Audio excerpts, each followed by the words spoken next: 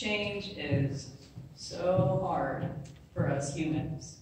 But as Pema Chodron said, it is an incontrovertible fact of life. And I realize that this is neither a new nor profound statement, but it is one that we need to hear from time to time.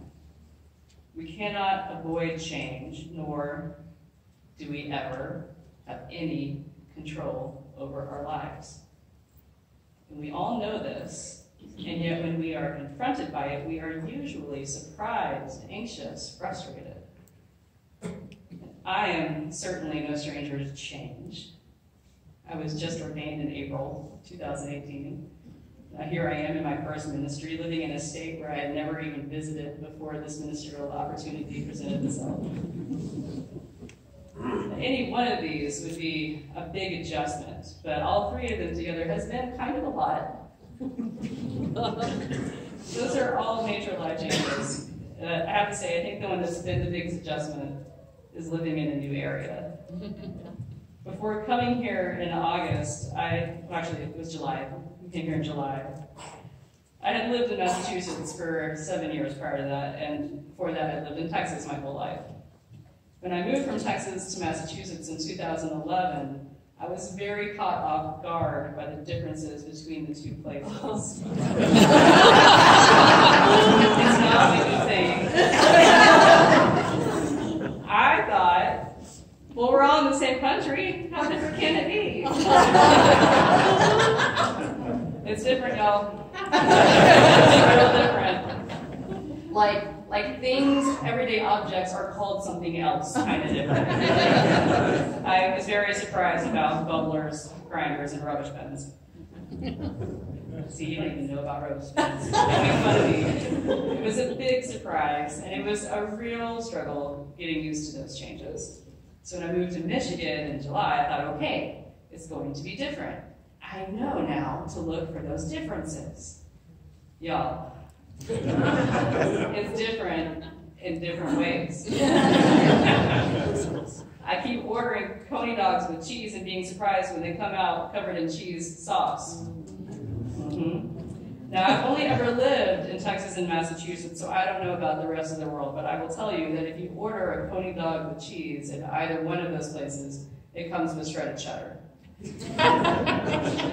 Cheese sauce is perfectly fine, but it just keeps surprising me.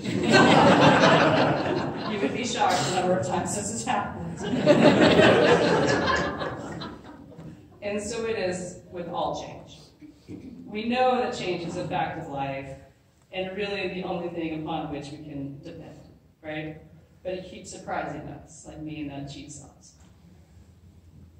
One of the sources of Unitarian Universalism and a place from which we can draw meaning is the wisdom of world religions that inspire us to ethical and spiritual living. We are welcome to learn from all of the religions of the world, and we are free to take on the practices of those traditions as they speak to us. And to my mind, there is no better program for coping with change than the Four Noble Truths of Buddhism. Now, it might be helpful to have a little refresher on the origins of Buddhism here.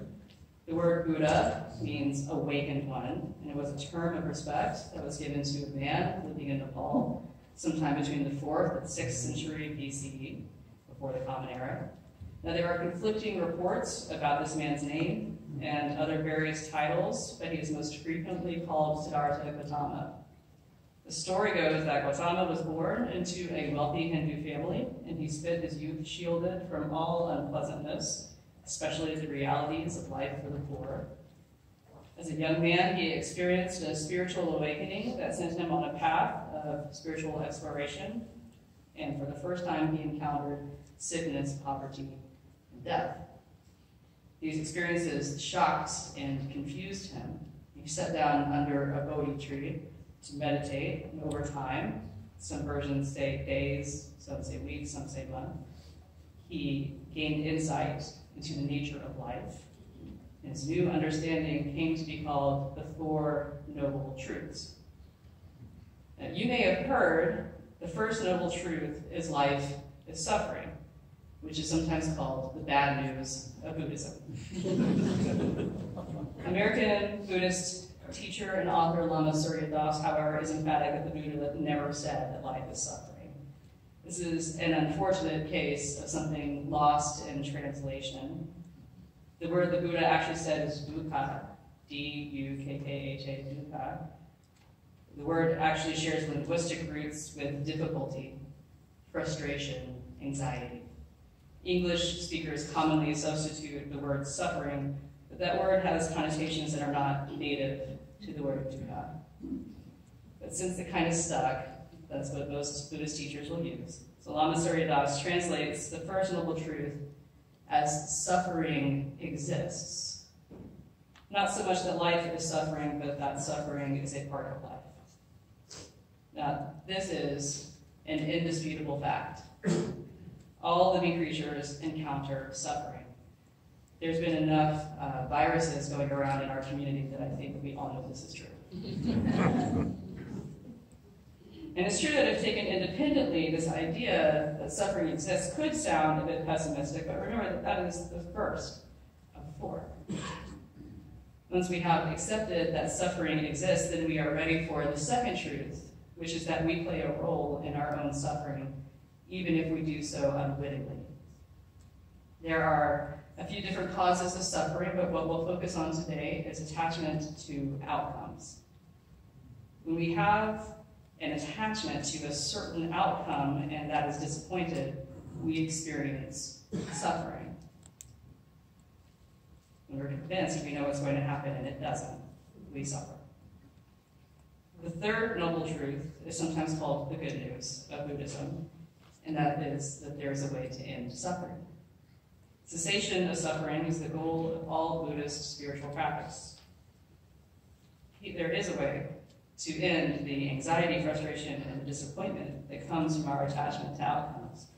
Unfortunately, it is not some kind of superpower that allows us to bend the world to our will. The way to end suffering is through discipline of the mind, evenness of the mind. It allows us to let go of our attachment to outcome, and the way that we do that is through the Eightfold Path. To end suffering through the Eightfold Path is the fourth noble truth. Each aspect of the Eightfold Path has multiple interpretations, which we're not going to get into today. Again, this is just a brief flyover experience of Buddhism. But the Eightfold Path does include knowing the truth, telling the truth, doing the right thing, earning a living through virtuous work, and so on. We tend to think that if we could control outcomes and or control people, that we would be free of suffering. And Buddhism affirms just the opposite. Happiness does not come from controlling anything other than ourselves. And the Eightfold Path is how we learn to do that. What's important to realize here is that the cessation of suffering is placed on each of us as individuals. And on one hand, this is incredibly free because it means that we are capable of ending our suffering. But on the other hand, it means that each one of us is responsible for ending our own suffering. In the spiritual program, there is no room for ideas like, I'm unhappy because my boss is such a jerk, or once I finish this degree, then I'll be happy. Those are attachments to outcomes. What if you change departments to get away from your boss and you find yourself twice as miserable as you were before? What if you finish that degree and you're still unhappy? Could be good, could be bad.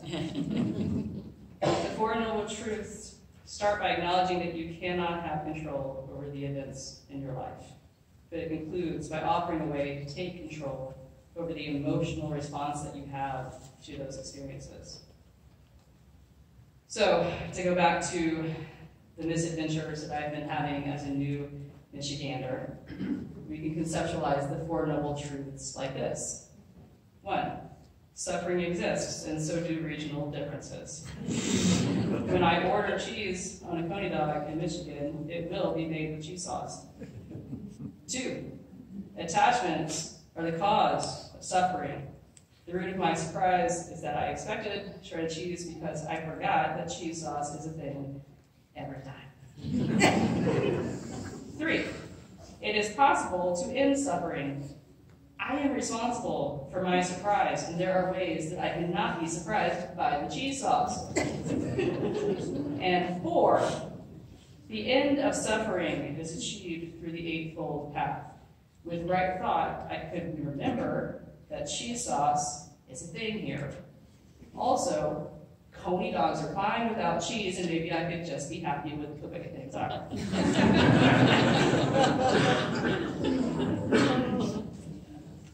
I use my ongoing struggle with cheese sauce as a lighthearted way of exploring how Buddhist ideas can support us through time and change, but I hope that it is obvious that this applies to life's more serious struggles as well. My deepest exposure to Buddhism was in 2010, when I was part of a yoga teacher training program in Austin, Texas. The studio where I was studying practiced a style of hatha yoga that was blended with Buddhist philosophy. And this was another time in my life when I had been through a significant amount of change. Jesse and I had been married for about a year. I had a stable job and a car, and we lived in a sweet little house. But all of that was very new. From the summer of 2007 to the fall of 2008, I had been living well below the poverty line. I had been through the end of my first marriage. I had been fired from my first job outside of graduate school, my first professional job ever. My car had been totaled while it was parked on the street in front of my house. And so to dig myself out of this hole, I worked at what we'll call a well-known national chain of coffee shops. I owned 2 pairs of pants, they were okay. I rode a bike to get everywhere, and that bike was literally found in the dumpster by some friends of mine.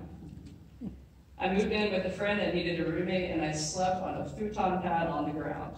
And that's how I lived for a little over a year. I know that I ate a can of beans for dinner at least once. But eventually, things started turning around, and I do have to give Jesse a lot of credit for helping me get back on my feet during that time. So we fast forward to 2010, and here I was. I had a job, I have a loving and supportive spouse, I have a car, I have enough time and enough money to be in a yoga teacher training program. It seemed like everything was getting back together for me, and things were the way they were supposed to be, and I was terrified. I was afraid of losing everything again. Through the experience of having been as stripped down as I was, I came to realize that there is nothing that separates me from a person of less fortunate circumstances than fortune and circumstance. A few years prior, it had been really easy for me to lose everything. It had been very hard for me to get it all back. And now I was aware that I was not entitled to a single thing. So what was keeping me from losing it all again?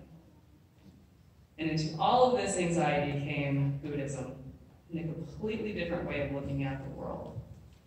It is 100% true that we cannot control the seasons of life any more than we can control the seasons of the year. But what we can control is our relationship to those seasons. I did experience some more ups and downs after my yoga teacher training, which should be expected of any significant span of time. What was different, however, was a hard-won sense of the long view. Having been through an incredibly difficult period of time followed by an intense study of Buddhism, when I encountered the next period of struggle, I knew that, with enough patience, I would get through it. All experience is temporary, even when it is all-consuming and deeply uncomfortable. It will eventually end. Could be good, could be bad. Too soon to tell. Our goal is to be like the farmer from that message today. If that was a story about me, as I indicated towards the end of telling it, there would be a lot more wailing and gnashing of teeth, maybe laying on the floor and punching and screaming at the air. That's what you do when the bad things happen, right? And when the good things happen, there's unsufferable celebration. And we alternate back and forth with the seasons of our life. I think that's the way that most of us are most of the time, which is why we have stories like that. And that's why we have the good work of Pema Chodron and Lama Surya Das to help us be guided to a state of a more even mindset. The ultimate goal of Buddhism and yoga is to cultivate equanimity of mind, evenness of mind. I am much better at this than I once was. There's less yelling and laying on the floor now. But it's something that needs constant attention in me. I have a lot of feelings. I think a lot of us have a lot of feelings. As Pema Chodron lifted up in the excerpt that I just shared as our second reading, our natural default seems to be feeling disheartened and anxious about the very nature of being. But what brings us through this and into an even greater evenness of mind is the understanding that whatever befalls us, whether it seems good or bad at the time, whatever it is, will eventually change. We tend to see change as a result of our actions, the actions of another person. We think of it as an indictment of our behavior or our worthiness when things do or don't go the way that we had hoped. That is the trap of attachment. When we start to think that our aspirations can impact outcomes, we're setting ourselves up for heartache. We are not in control. The wisest course of action is not to view change as good or bad, but just simply what is. I really appreciate what Pema Chodron said about understanding change as a vehicle for growth. It's not good, it's not bad, but it's an opportunity for us to learn about ourselves, to deepen our understanding of life. And when we can accept change with grace and openness, we step off the hamster wheel of attachment. We stop putting stock in this nonsense idea that we cause or fail to cause a particular outcome. And only then can we start to take control over the one thing that we really can control: ourselves, our responses. All change has the power to shape us. And we get to determine if that shaping contributes to our growth. So let us be brave in letting go of our feeble attempts to control the world. Let us focus instead on loving what is. Let us be open to change and willing to let change be our teacher. Amen.